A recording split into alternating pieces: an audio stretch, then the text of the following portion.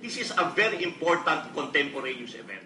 The saga of the controversial deal between a state-owned bank and a businessman continues at the Senate Hall.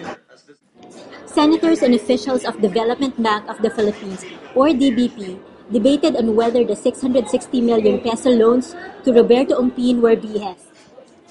Ongpin is one of the richest men in the Philippines. He did not appear at the Senate hearing on Friday.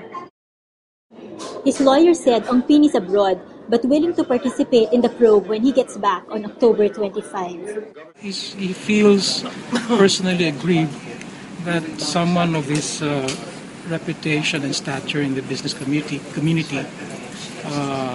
has been falsely charged, and he's taking this seriously, and he will defend himself, and he's very confident he will prevail. The senator snubbed the request of Ongpin's lawyer to read a prepared statement.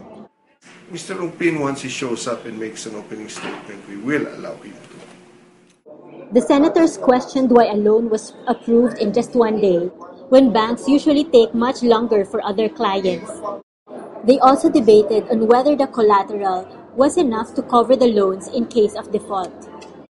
Former DBP President Ray David and the previous DBP officials said the loans were not irregular because Ongpin paid them in full.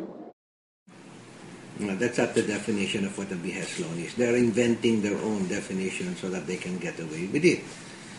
Pero nice try. What makes a loan BS? Is it the personalities involved? If the loan was paid or not? Or if the collateral is enough to cover all the risks?